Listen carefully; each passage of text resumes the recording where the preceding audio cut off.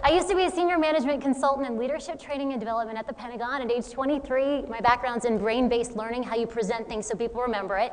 And I realized that as much as I loved working there in leadership, I wanted to work with youth and give them the same strategies and skills that I had growing up. And so I left that job thinking, oh, this is my mission to help girls. So once I quit my job, I'm going to be completely fine. And unfortunately, I blew through all of my savings within probably about 6 months and was waiting for the phone to ring, and no one called. And I called one of my friends who was a speaker, desperate, saying, oh my gosh, I know this is my mission. I'm supposed to do this, but I can't pay the bills right now. And so he said, you know what, if you do anything, you need to go see James Malinchak. You need to go to his boot camp. So I scraped together the money that I had, bought my plane ticket, and I came, and literally, I feel so grateful because in a very short period of time, I'd become one of the top speakers for youth and with a specialty in helping girls.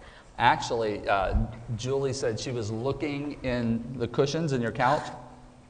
Can you tell that? Yes, I will let you know, seriously, I was looking in the couch cushions for change so I could afford to take the metro. It was that bad. And so I really feel humbled and grateful that literally in 5 years, to go from there to where I am today on TV, having a top-selling new book out, like helping millions of girls around the country, it literally, like, I get teary-eyed right now because I am living my dream and I'm able to provide for my family because of it.